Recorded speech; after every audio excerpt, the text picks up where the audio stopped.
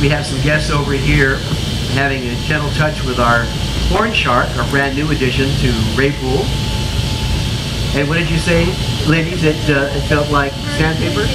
Sandpaper. That's that shark skin.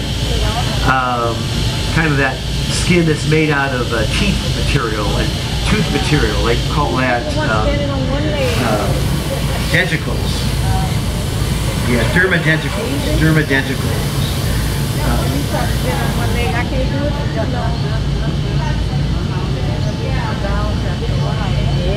Yes, it's very likely that some of our animals here communicate with their mouths.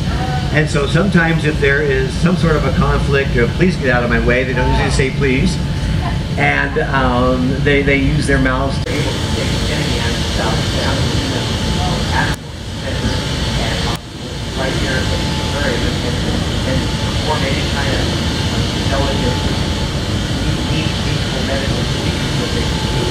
And the cool thing is, it happens between 9 and 6, where visitors get to see it, because everything is out there with a big glass.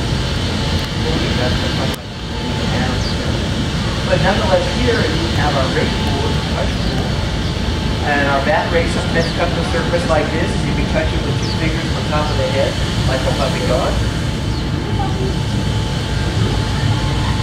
Our shovel-nosed sharpies tend to stay on the bottom. Sometimes when they turn around, their noses come up to the top.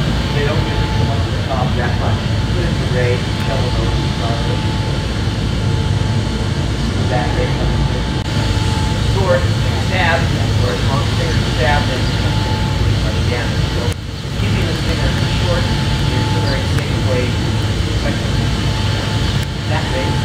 That way, you're not touching it so that they see where it is. It comes out, but it's very, very short. The back of the head or the fin of these animals, they're very, very used to this.